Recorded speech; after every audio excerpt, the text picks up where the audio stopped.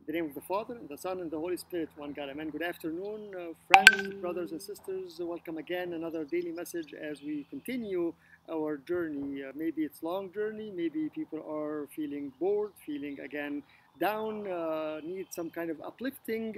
And that's why we're here, just to share a message of hope, message of love as we go through the daily church readings, through the joyful 50 days, as we are still struggling with conditions that probably never went through before. Today's message, as we've been doing about the church readings and faith, today we'll talk about the universalities of the faith, the universality of the faith. Today's passage is from the Gospel of St. John, chapter 10, 34 to 38, and particularly I will read verse 36. Do you say of him whom the Father sanctified and sent into the world, you are blaspheming, because I said I am the Son of God? Do you say of him whom the Father sanctified and sent into the world? The universality of the faith that is for everyone, that faith that should reach everyone. But what does that mean to you and to me? Universality of the faith, we'll talk about three words real quick.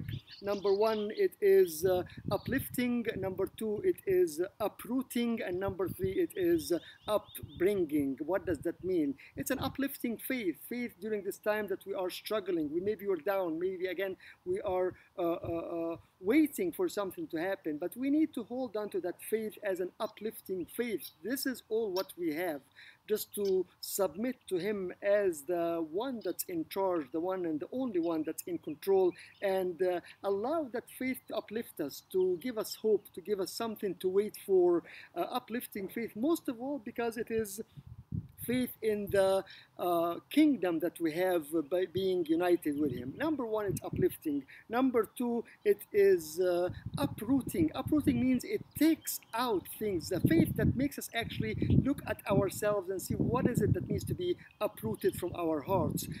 We need to come and offer a true repentance in order for that faith to reach everyone. Uprooting. And finally, it is upbringing, as if it is dealing with a little baby that's upbringing him or her into being a mature full adult. Faith that will teach us, faith that will bring us from step to step as we move on towards maturity, towards the fullness of his image. Three things in order to really live the universality of the faith. Number one is uplifting, number two, uprooting, and number three, upbringing. Are you working on those three things or not?